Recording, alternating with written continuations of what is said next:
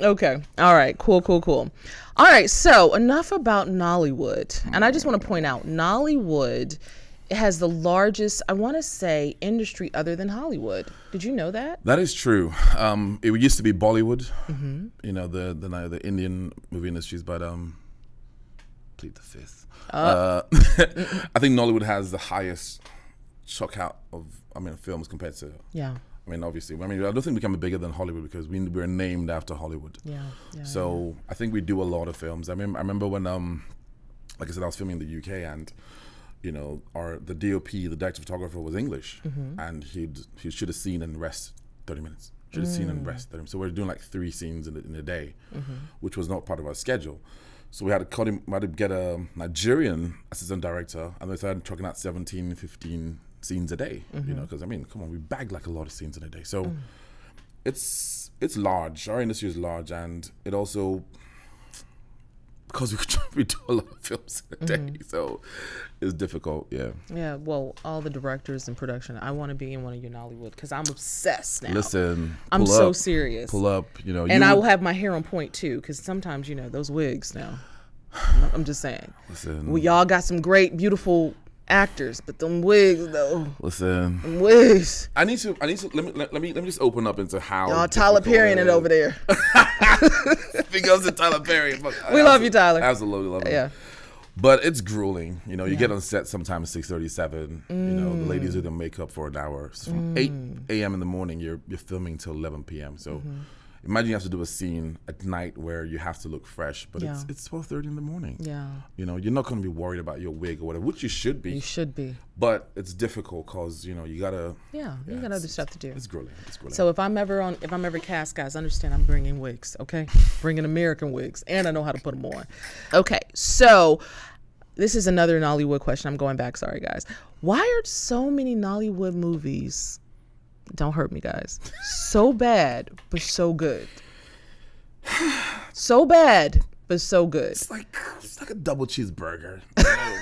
You know it's nasty, but you just like the taste because, you know, it's just like, I don't know. I don't know what it is. I think it has to do a lot with our storyline. And I'll put it like this. I'll explain Hollywood movies like this, right? For the ones that are bad, please, nobody should quote me. You know when you're walking down the street or you're in the gym, right? And you see somebody that's really sweaty, and you know, oh my gosh, this guy's gonna have a bit of a smell. But your brain has to investigate if you're right or wrong. So when you're walking past him, you gotta smell him, or you gotta, like, I knew he was gonna have but he was fine. Yeah. But I mean, I think a lot has to do with our storyline. Our storylines are great, you know, and you know, some of the actors are also quite great, funny, hilarious. So it depends on your picking. What actor do people compare you to in America or in the States? I usually get Will Smith, and then there was Brendan Fraser. Oh wow! You know, a lot going on. I was giving you Denzel. Was that too much? Well, I mean, if we're keeping it real, you're more like Samuel. You know, Samuel's been in a lot of movies. He's been in a lot of movies. Yeah, Denzel. I would say my namesake, Mofe Duncan, is more Denzel because he's more in that age bracket. You know, I mean, but there's a bit of The Rock going on here. Check it out, y'all. Check it out. A bit of The Rock with a mix of Cedric the Entertainer. Wait, what's that one comedian, Kino? Oh my God, is it Rez? He was in what was the movie called? No, I don't know. It's a comedian, but his name starts with A. You remind me of that guy. Okay. Okay, so what's the craziest thing that's ever happened to you on set? Wow. Okay. I was filming with this actress once, and it was a lovemaking scene, and you know, she was hot. I'm not gonna say her name because we want to know her. Plead the fifth. She was hot, and it was a lovemaking scene, and she was supposed to be nude in the scene, so they had given her a tube to wear, and from the back she looked quite naked, and I was obviously strategically holding her from the back, so I could hold the bed sheet so it doesn't fall off to reveal the tube. Yes. And the camera was on the side here, taking a side shot, 2 shots is on top of me, 1 from behind. And that says cut, and she's trying to roll over. And of course the tube completely exposes the orbs. Okay. Was that really embarrassing for her or you? It was it was hard for me to Really? get out of that.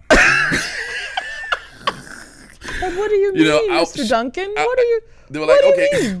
They said, cut, next scene. Okay, let's go. I'm like, guys, I'm just gonna lie here for a second. just gonna breathe on this for a second because I could not stand up. Oh no! Yeah, that was embarrassing.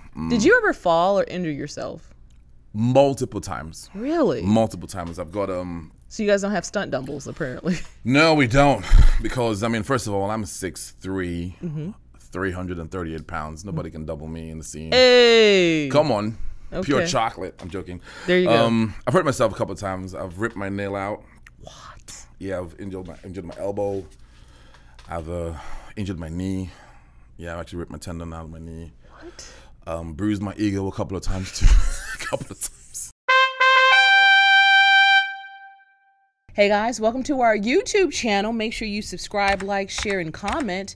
You never know when I might be in the comments. And also, thank you guys for continuing to watch.